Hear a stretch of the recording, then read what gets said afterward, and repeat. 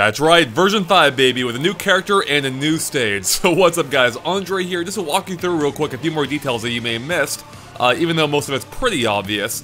So this new green-haired character appears to make electricity a major part of their fighting style, because on the front of them we can see the electric symbol, on their back we can see two turbines or generators of some sort, electricity coursing through them.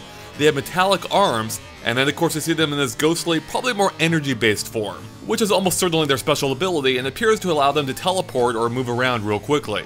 As for their arms, you can see they cause some kind of fiery explosion to happen when they connect. Now unfortunately, the trailer kind of blurs out as soon as they show their face. However, we can of course see fans in the background wearing the same basic getup as the character, which might help fill in the blanks. And that's pretty much it for the character themselves, besides the fact that they're also wearing heels. Now moving on, we also get a look at their stage as well, which appears to take place in some kind of power plant or maybe a chemical facility, especially because that electric bolt you pointed out before on the character also has a skull icon on it. And these containers do look pretty dangerous, so they might be full of dangerous chemicals. We can see them traveling along a conveyor belt, and it appears they'll be interactive as well and act as barriers, seeing as how we can see them swing when they get hit at one point. And that conveyor belt also probably factors into the fight as well.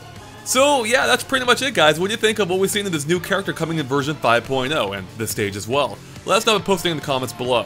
And of course stay tuned to GameXplain for lots more on ARMS and everything else Nintendo as well. Catch you later, bye.